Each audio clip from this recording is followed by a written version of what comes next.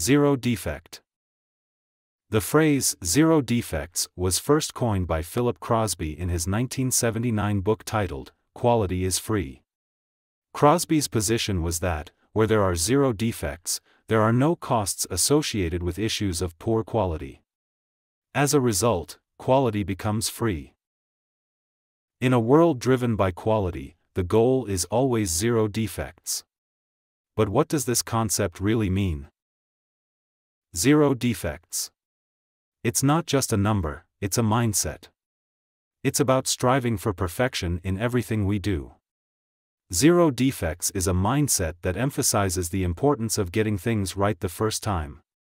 It aims to eliminate defects, improve product or service quality, and reduce costs associated with waste.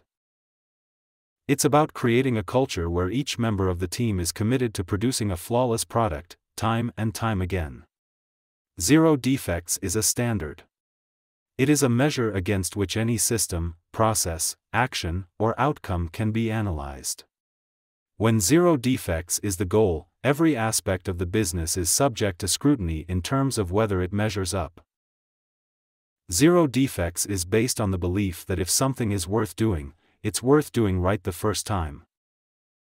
It's about setting high standards and refusing to compromise. It's about taking pride in your work and knowing that you've done your best. But zero defects isn't just about the end product. It's about the process. It's about continuous improvement and never settling for good enough. It's about identifying potential problems before they occur and taking preventative action to ensure they never do. It's about fostering a culture of open communication, where everyone feels empowered to raise concerns and offer solutions. Zero defects. It's a lofty goal, but it's not unattainable. It's about commitment, hard work, and a relentless pursuit of excellence. Because at the end of the day, zero defects isn't just about creating a better product, it's about creating a better world. There are some steps that can help you adopt a zero defects approach. First is emphasize the importance of quality throughout the organization. Train employees to focus on quality in every aspect of their work and encourage them to take pride in delivering defect-free products or services. Second is define quality standards for all processes and products, including metrics to measure and monitor quality. Ensure that everyone in the organization understands and follows these standards. Third is conduct a thorough analysis of all processes and products to identify potential sources of defects. Once potential defects are identified, develop preventive measures to eliminate or reduce the risk of defects occurring.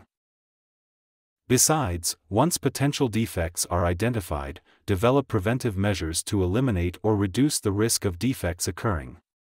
Continuously look for ways to improve processes and products to achieve even higher levels of quality. Encourage employees to provide feedback and ideas for improvement.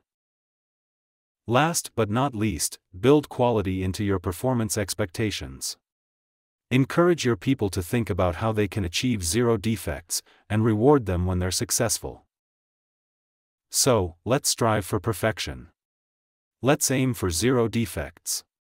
Because when we do our best, we make the world a better place.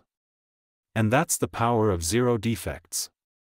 A world of flawlessness, a world of excellence, a world of zero defects.